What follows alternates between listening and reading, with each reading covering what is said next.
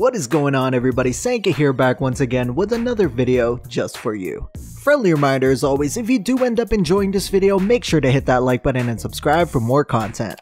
It has been a while since we talked about an article from the Mary Sue on this channel. There's a side of me that believes like it's cheap or cheating in some kind of way to pick on articles from the Mary Sue, mostly because it makes our jobs as commentators just so goddamn easy. And then there's a side of me that is cheap, that does feel like cheating, that wanted to go see exactly what is pissing off or making the Mary Sue happy nowadays, because you know either one's going to be oh so sweet. Oh shit, well, once in a blue moon they're happy about something. Let's see what it is. Captain Marvel takes on toxic masculinity in new deleted scene.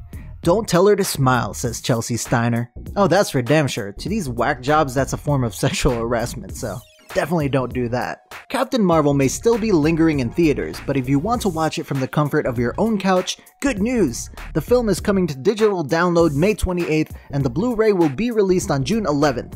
The Blu-ray comes with 6 deleted scenes and plenty of bonus featurettes and behind-the-scenes content. God damn, I can't wait. My balls literally cannot contain my excitement. We've already seen a very cute deleted scene of Carol, Yon-Rogg, and some baby Kree recruits. The scene is charming but doesn't give us much new information beyond what we already know. You think maybe that's why they deleted it? I don't know, just a shot in the dark. I think that's maybe why they deleted it. However, the newly released scene, What No Smile, delivers exactly what we want from Captain Marvel, namely Carol kicking ass and taking down the patriarchy. Yes, that goddamn patriarchy, it needs to go down. The scene is extended to reveal what happens between the biker asking her to smile and Carol making off with his bike. We meet the biker, who calls himself the Don, repeatedly asks Carol smile and offer her a ride on his bike. Copy editor, god damn it. She offers him a superpowered handshake, which quickly brings the creep to his knees. Here's a proposition for you. You're going to give me your jacket, your helmet, and your motorcycle, and in return, I'm going to let you keep your hand.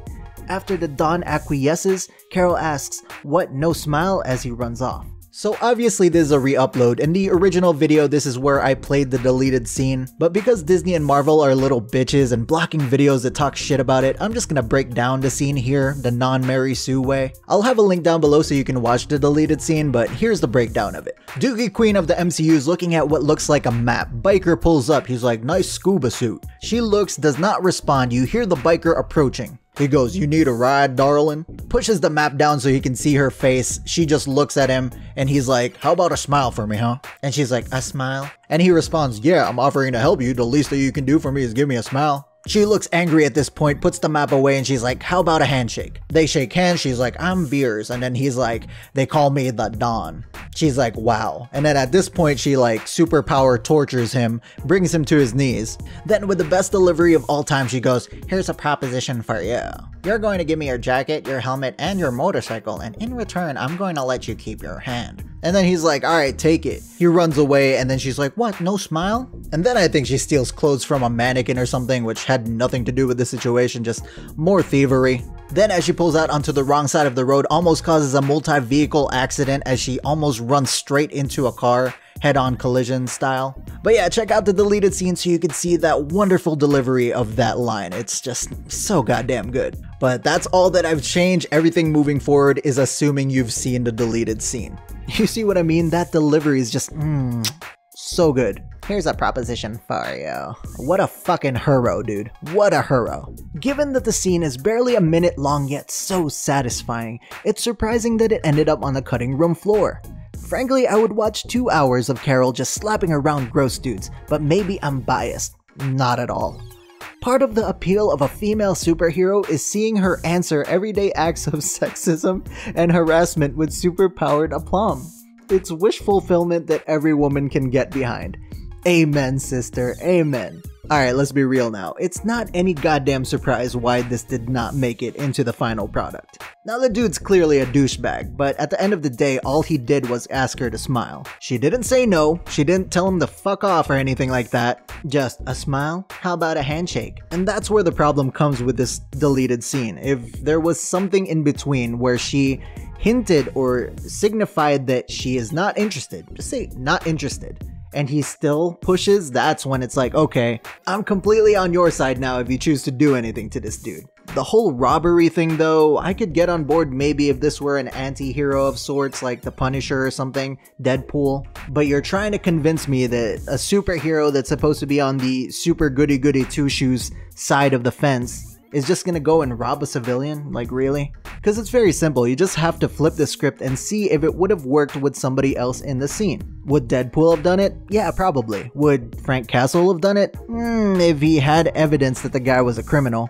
Would Captain America have done it? Obviously not. Would Iron Man? No, of course not. So, if you're trying to portray Carol Danvers as one of those, like Cap or Iron Man, someone who is supposed to be on the lawful good side of things, that is not how you portray it. Again, completely different story if you just had her say no at any point. And therein lies the problem that just the fact that she was asked to smile is the form of harassment as it is. But who wrote that dialogue? I mean, who talks like that? You need a ride, darling?